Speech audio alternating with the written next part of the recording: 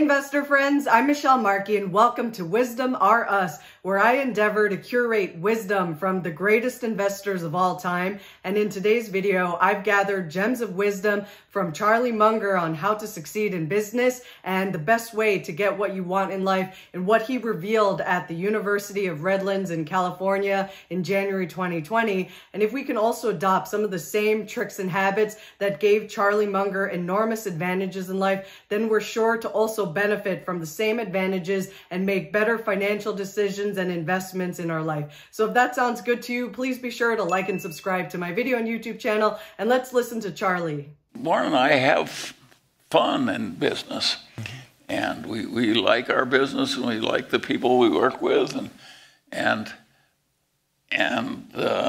we like the problem solving. That's a huge advantage in life. If you really love problem solving, that is worth about 20 IQ points. Don't you read a book a day, something like that? Well, maybe not. I read and I skim a lot. Yeah. I do the accidents of life. You'll give me books. I live in a torrent of books, and perfect strangers give me books. Yeah. Lots of them. And I almost never buy a book anymore. When I was young, I used to order them from the book review columns of the New York Times. And now that it's torrent of books comes in, I just select what I want. And I'm amazed at how well some of these people are reading me. And what has that done to your life, I think? Well, it was perfect for me. I don't think you can take every bookish little boy and turn him into a billionaire by patting him on the head and say, read all you want, Johnny. But if it were that easy, there'd be more billionaires. But it enormously helped me. And I think reading, once you've learned it, reading and arithmetic, you can take in so much, and you can take it in on your own time schedule. If somebody's talking to you, he may be telling you something you don't want to know, you already know, it's too hard, or he's going too fast or too slow. Yeah. But when you're reading, you can just take it as you want it. So it's just God's gift. If you're into self-education, there's nothing like reading. And of course, people who do a lot of it have an enormous advantage.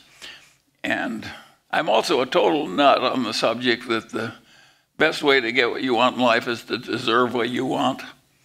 And of course, if you apply that to business, that means you really take care of the customers. And it's perfectly obvious that what's happened to Esri would not have happened if it weren't terribly good at taking care of the customers. And of course, that's, again, I don't deserve any credit for doing it. I know I make more money taking care of the customers than I would if I were more short-term operating. And so I don't want to masquerade as a better fellow than I am, because since it works so well, I don't think it'd be nice if I were like Mother Teresa and do something I didn't like doing.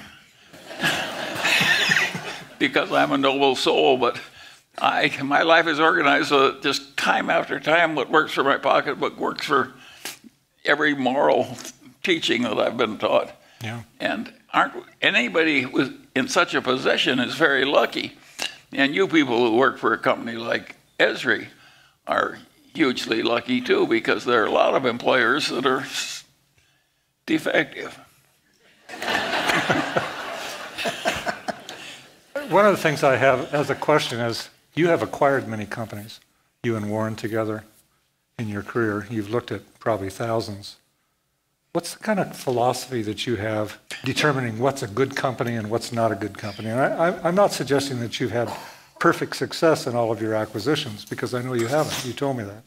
But what is your sort of philosophical rule base for when you're looking at organizations to invest in or acquire? Well, we have a very peculiar way of looking at things. We want to buy something that's intrinsically a very good business, meaning that an idiot could run it and it would do all right.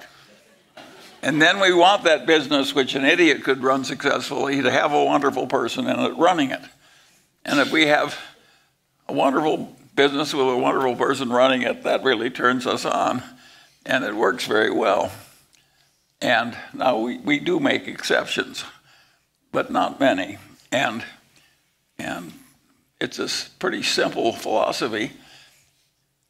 Warren sometimes says you have to choose good person or good business. You know what he says? This is not politically correct. He says good business. He wants something that has such tremendous strength. I had a friend when I practiced law, and he said, if it won't stand a little mismanagement, it's not much of a business. And we like businesses that stand a lot of mismanagement but don't get it. So that's our formula. And we can't make it work perfectly, but it certainly worked better than most people's methods have been.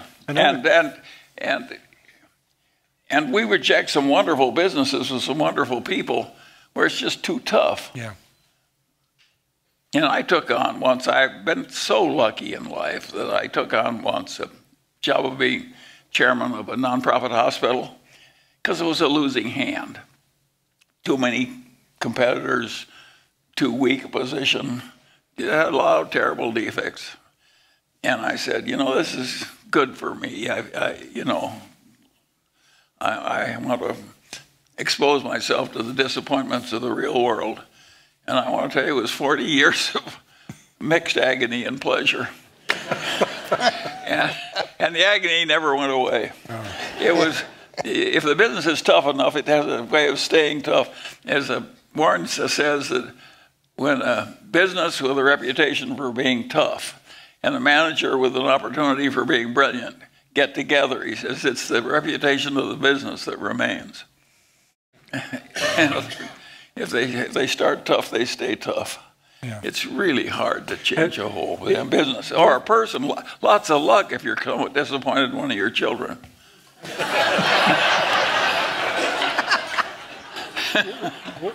You started.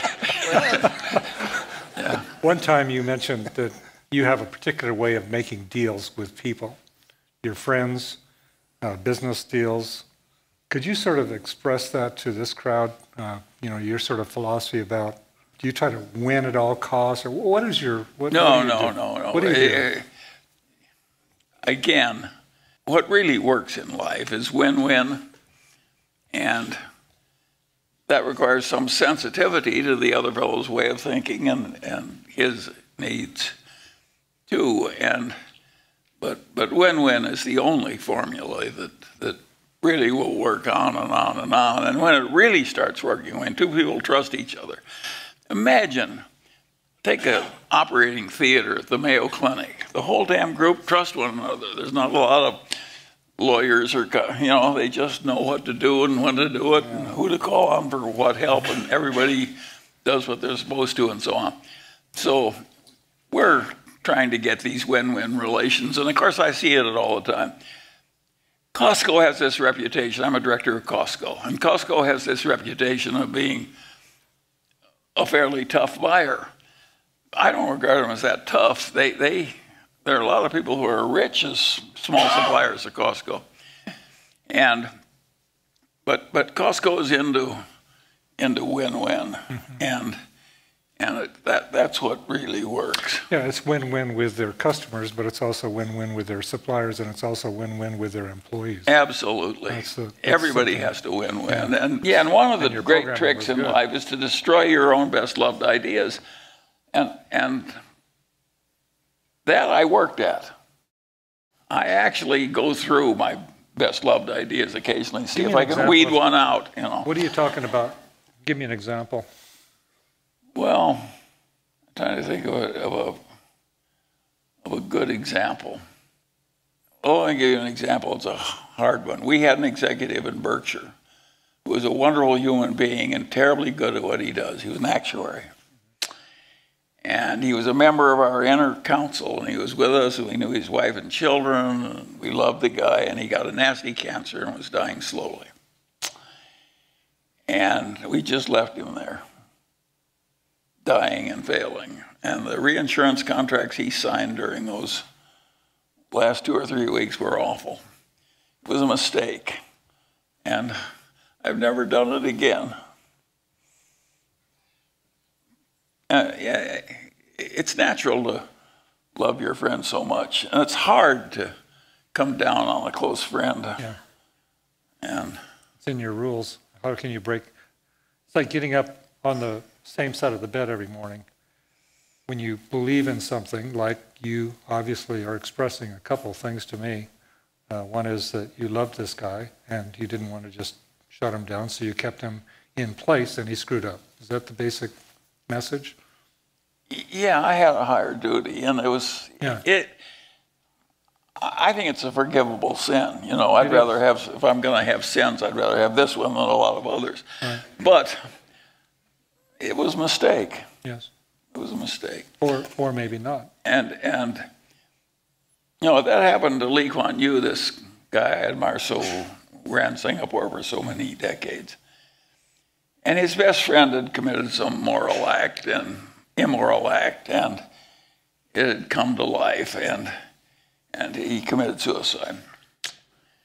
And the wife came to a close friend and said, you know, in Chinese culture, it's a deep shame to commit suicide. Can't we cover up the suicide?